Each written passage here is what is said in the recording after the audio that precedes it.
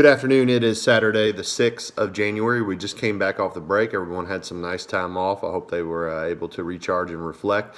I'm going to speak briefly today about some events that are coming on campus this month. I've talked about them a little bit, but I wanted to kind of give you a bigger idea of some of the things that are going on and more. If you read in the community report, I wrote a lengthy article on kind of return from the break. You know, we're back, now what?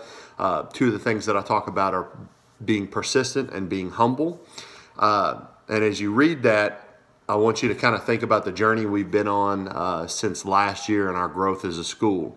So kind of a real public recognition of that this month are three events that we have on campus. On the 9th, next week, Lead Louisville, which is a big group of movers and shakers in the city of Louisville, are going to be on campus. They chose us to host their meeting because of the innovative things that we're doing and the growth we've had as a school. They asked to come to us, which is pretty awesome. And then on the 30th, we're going to host the Academy of Louisville Signing Day. You know that we joined the academy model on the high school side, made our high school into 4 different academies. 11 other schools did as well, and they're going to sign with business partners. And our district, Jefferson County, chose us to host that day. Which is really awesome because of the work that we've done on our campus and the innovative things that we're doing. There's going to be some dignitaries there. Our mayor is going to be there. Our governor is supposed to be there.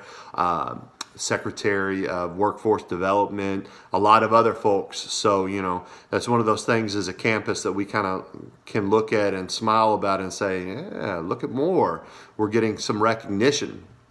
And then on the 21st to the 24th, we have our Kentucky Department of Education audit. The last time we had our audit, they gave us 6 improvement priorities, and they recommended the removal of the principal. So this time we hope that we don't have that happen. I'd like to keep my job. I really enjoy it. When they come, they will be here for 3 days. We'll do a presentation to them on that Sunday night on the 21st, and we'll basically talk about the growth that our school has had and the things that we have put in place and some of the successes that our students have had, which is going to be a really cool opportunity for us to showcase the school. So I referenced earlier the community report where I talk about persistent and humble. And my choice of these 2 words for returning from break, why I chose those. One, because we must be persistent and relentless in our pursuit of the school that we want to become, both from the student level, the staff level, the principal level, the community level, the parent level. All of these levels, we must be persistent in understanding that we can be an amazing school, and we have done so much to get there as a school. I'm very proud of our school on the journey that we've come thus far.